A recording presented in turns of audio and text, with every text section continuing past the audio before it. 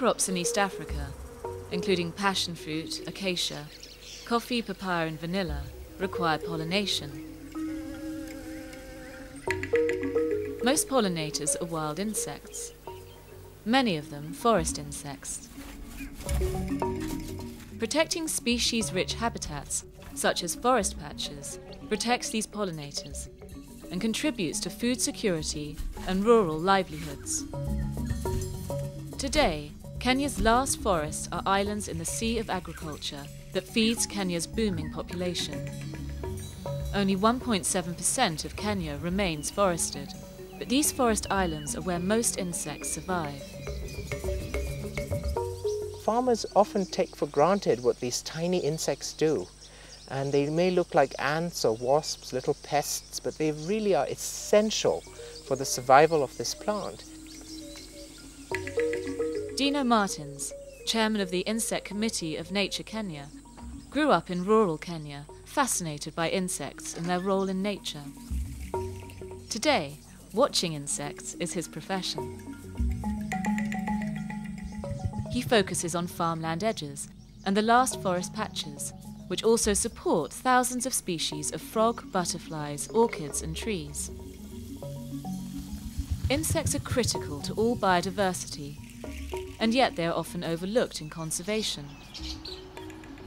Many farmers don't appreciate that it's wild insects like these that are responsible for the yields that they're able to harvest. Whenever they see large insects, large caterpillars that are the larval forms of these moths, they immediately kill them, without realizing in so doing they're threatening the very food that they're trying to grow. Education on the value of insects is a key part of Dino's work, and he works extensively with schools, communities and farmers. It's